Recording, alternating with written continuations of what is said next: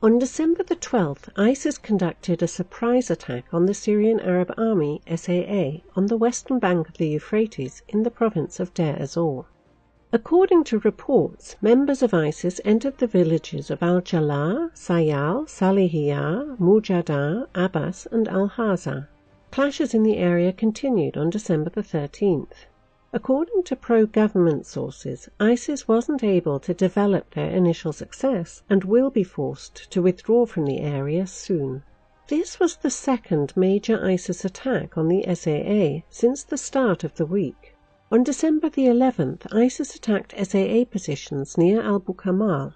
On December the 12th, the Kurdish-dominated Syrian Democratic Forces (SDF) advanced along the eastern bank of the Euphrates and captured Haraij and Al-Baran.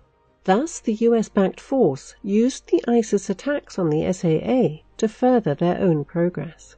The SAA and the National Defense Forces (NDF), led by the 4th Armored Division, liberated the town of Zahra and the nearby height from Hayat Tahrir al-Sham, formerly Jabhat al-Nusra, the Syrian branch of al-qaeda, and deployed within striking distance of the important village of Abu Dali.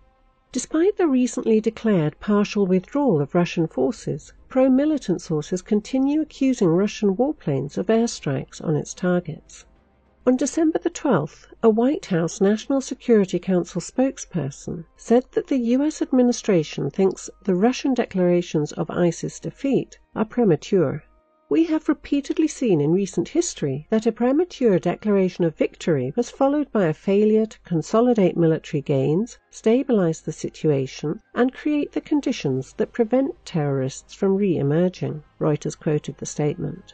However, on the same day, U.S. President Donald Trump said that the U.S. has won against ISIS in Syria and Iraq. "We've won in Syria, we've won in Iraq, but they spread to other areas and we're getting them as fast as they spread," Trump said on Tuesday at the White House during a ceremony to sign defense policy legislation. It would seem advisable for the U.S. President to improve his coordination with his spokespersons regarding their statements.